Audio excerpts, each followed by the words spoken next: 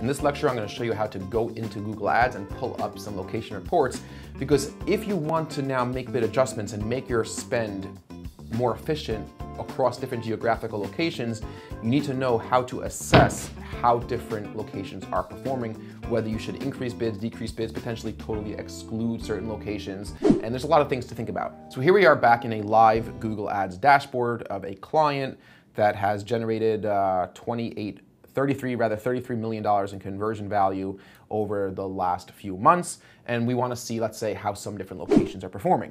So from the campaigns tab, you could be under search campaigns in the primary vertical navigation on the left. You could be under search campaigns, display campaigns, or shopping campaigns, and you could analyze your geographic results at any of those levels in the menu. But I'm just looking at all campaigns here for starters to get a broad overview of the entire account, and that's what I will typically do if I'm auditing an account. So we're going to go over to locations here. It's under settings in the secondary vertical menu. I don't know if that's what it's called, but that's what I call it. And we're going to click on locations. This pulls up a basic locations report. Now I could sort these columns by clicks, by cost, by impressions, and I'm seeing all these different states that have been getting activity. So I'm seeing California, and it's breaking it down by campaign here. So I'm seeing California twice because there's a shopping campaign and a different shopping campaign that is both getting a lot of activity in California. So we could see here that California is getting the most amount of traffic, right? Now, most amount of traffic is not necessarily the key indicator of success of a campaign. It typically isn't. Usually it's conversion rate, or it's profit, it's return on ad spend. And it sort of depends on what your specific business goal at the time is. So I could say, okay, California is doing really well. It has a 7.9% conversion rate for this campaign, and I might want to make a bid adjustment, right? So if I say 7.9% is a little bit below the overall average of the account, right? But it's still performing at a conversion value divided by cost that I like, and conversion value divided by cost is your return on ad spend. We'll talk about that again in the future. But if I say I want to bid more aggressively, then I'm bidding in that campaign. So in that campaign, I have bids for every single product. Now I want to do something on top of that. I want to say, if I have this AMG shopping bid, LP stands for low priority, if that campaign has a product in it, or a product group, or an ad group that has a $3 bid, I want to make a bid adjustment of 20%, let's say, and so I'll be bidding an extra 60 cents on that bid. So I'll be bidding a maximum of $3.60. I want to be more aggressive in that location. I could simply click edit and increase my bid by 30%, right? So it tells me a $10 bid becomes a $13 bid. We're looking here at a targeted location report. If I go to excluded at the top, I'm going to see a list of all the locations that we've excluded, and you notice that there's no area for bid adjustment over here because these are totally excluded locations. If I go to Geographic Report, we can start seeing some really cool stuff. So first I'm going to click on Geographic Report, and I see a bunch of states, and it looks very similar to my original targeted report. This is where you really want to come and start drilling down to see specific data. Right now I'm looking at the region level, all countries region. So we're looking at a region report now, but I can go back and click on this drop-down menu and select any of these other dimensions. So I could go down to look at neighborhood, borough, if it's close to an airport, municipality, county, congressional district, right? There's all sorts of really interesting things that I could look at. I could also just click on all countries above, and now I'm looking at a much higher level of all countries. So you can see in this campaign, almost all of the traffic is coming from the United States, right? You might be wondering why you're seeing two separate location items for the United States. Well, one is called location of interest, one is physical location, and it's very simple what those two things mean. Physical location means that the user was actually in that location, whatever location is here on the left, when the ad was triggered. So when they clicked and got that, when the impression happened and the click happened, they were physically in the United States. And of course we see far more impressions and clicks for people who are in the United States. Location of interest means it could be somebody from out of the US was expressing interest in furniture stores in the US, or online sofas in the US. Somehow they added that to their search term. They might have used the name of a state or the name of a city when they were searching, and Google determined that we wanted to show them an ad based on the fact that they were expressing interest in our targeted location. And in the next lecture, I'm going to show you how to modify those rules, how Google treats that. But you see here a minuscule percentage of traffic coming from location of interests.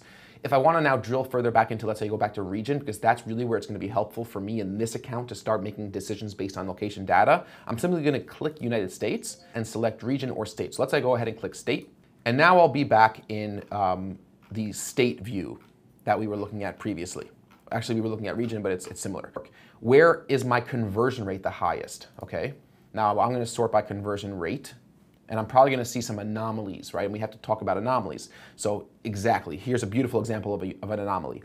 Vermont has a 253% conversion rate, which obviously doesn't make much sense how you could have above 100% conversion rate. There are reasons why that could happen. Google could back count certain conversions if the same person converted twice through one click. So I'll see 3 clicks, but potentially 7 conversions, depending on how you're set up your counting of a conversion in Google Ads, but it's an anomaly, so we can't assume that most. And it's such slow volume that making optimizations from Vermont doesn't really help me much. As we move down into Mississippi, Mississippi has a 37% conversion rate. Again, very low amount of conversions, very low amount of clicks to really know. But I'm seeing California has a 20% conversion rate, and this is really significant. This is actual real data. So now I'll know, okay, I want to start doing some things in California to see if I can capture more of that market share. So I might now return back into my targeted tab, find California, and I could filter by all campaigns that have California in it. Remember that this is a campaign overview report. So if I just increase my bid in California here, I'm not going to be increasing my bid in all campaigns that are targeting California, because I have a bunch of different campaigns in this account. So it might look different for you. So you can't actually filter from this report all targeted locations that include California, but this is a pretty simple workaround. I want to first make sure I have all of my locations showing up on this page. So I'm going to scroll to the bottom, and I see that I have 100 out of 243. So I'm going to click to show 500 rows. And then I'm going to do a simple command find or control find on Windows and type in California, and I'll have highlighted all of the targeted locations that have California. So I'm just going to select. I could go down up here, select it again, and select 2 more. And I think we got them all. Is there one more?